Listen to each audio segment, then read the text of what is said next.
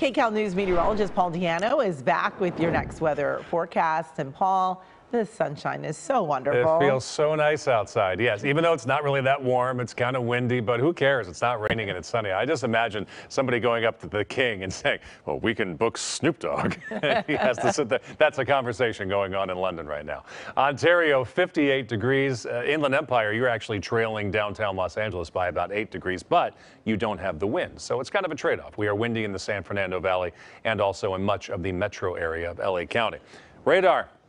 It's pretty clear. One exception, did see a tweet that up toward the Grapevine, there are some light snow showers on the northern side of the higher elevations there. So watch out on the 5. It could be a little slippery.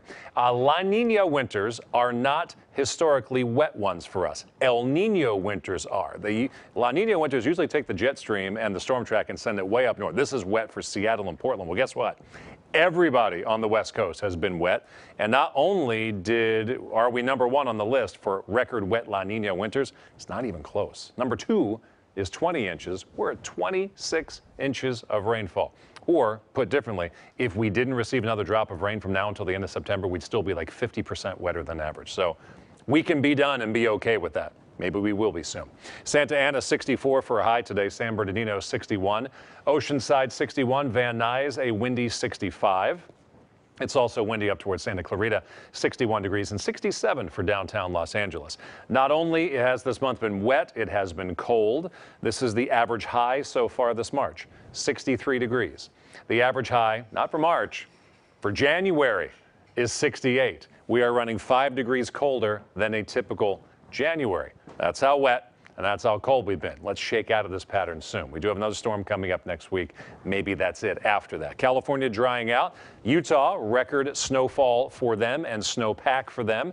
It is still snowing around the Wasatch Range just near Salt Lake City. For us, a calmer pattern. Friday, we're dry. Saturday, we are dry and mostly sunny. Sunday, we are dry and mostly sunny.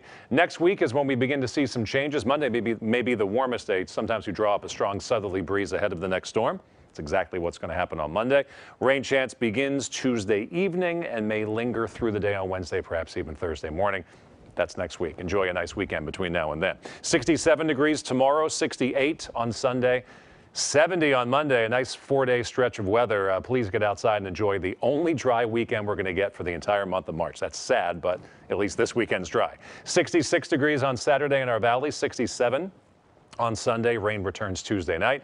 Inland Empire, a little breezy this afternoon. 64 will be your high over the weekend before Wednesday. Next week, a high of 52. The high desert, Antelope Valley, under a wind advisory right now. Less wind, but still breezy this weekend. Rain chance returns on Wednesday. Beach is looking good. Don't go in the water until Sunday. I think we have a beach advisory until Sunday morning, but Sunday afternoon, a high of 64.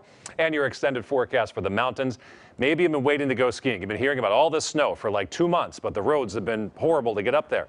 Not this weekend. 38 degrees Saturday and Sunday, and the roads are fine. Back to you, Amy. All right, Paul, thanks so much. Well,